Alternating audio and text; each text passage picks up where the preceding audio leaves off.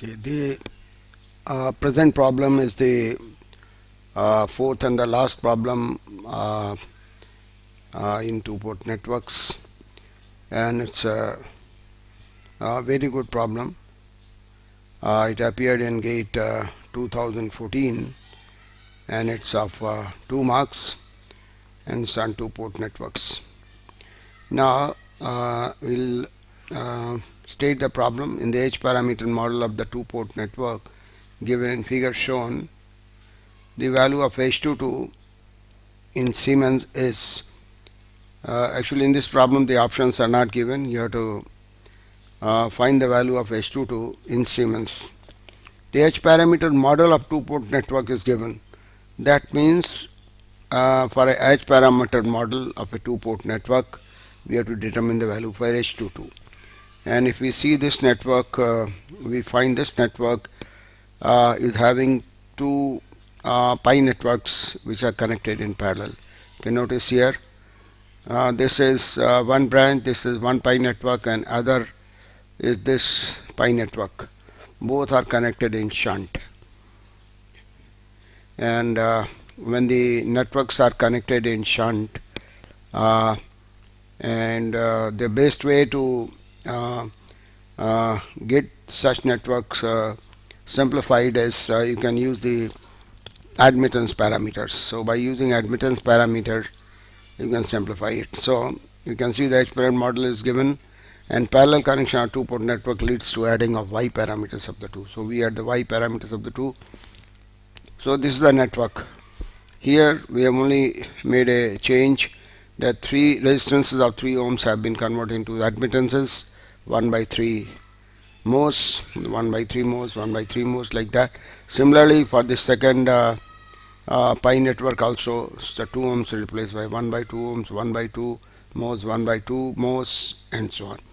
So this is the network now where 2 pi sections are connected in shunt.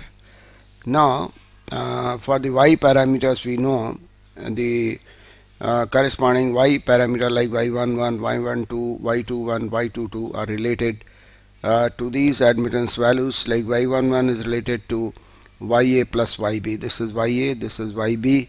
So y11 is ya plus yb. y12, this y12 is minus of yb. This is yb, so this is minus of yb. Similarly, y21 is minus yb, and y22 is yc plus yb. So y22 would be yc, yb plus yc. So this is the way you can find the admittance matrices for each of these network. That means 2 pi networks. You can do it, and this is for first network. First network means this network 1/3 ohms, 1/3 mhos, 1/3 mhos. This network we can find y1 is 1/3 plus 1/3, y12 is minus 1/3, minus 1/3 y21, and y12 is 1/3 plus 1/3. So this is for the first network. Then for the second network, again we can find y11 here. This is, see, this is y11 is half plus half, like half plus half, y12 minus half, y21 minus half, and y22 is 1. So this is the way we could determine for both the networks. And now we would like to combine the matrices. That means y is y1 plus y2. So you combine these individual y parameters of the matrix like y11. So you could determine, you have determined y11 for both the networks, so you just add up. So that comes to 5/3 minus 5/6 minus 5/6 and 3. So these are, this is the combined matrix here.